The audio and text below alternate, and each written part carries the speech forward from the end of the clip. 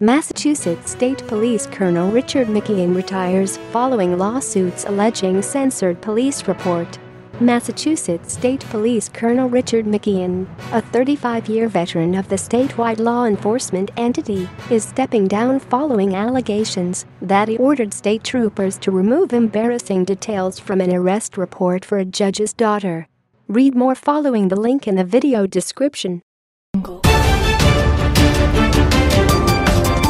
Massachusetts to study cost of single-payer health insurance.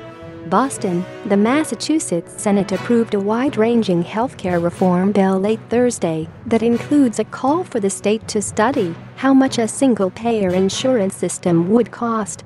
Read more following the link in the video description. Will my California-raised Sox-fan son choose college in Massachusetts? The Boston Globe.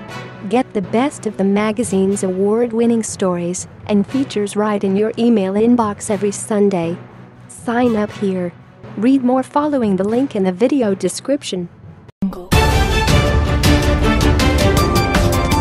Massachusetts Attorney General appeals Berkshire Museum ruling, auction set for Monday.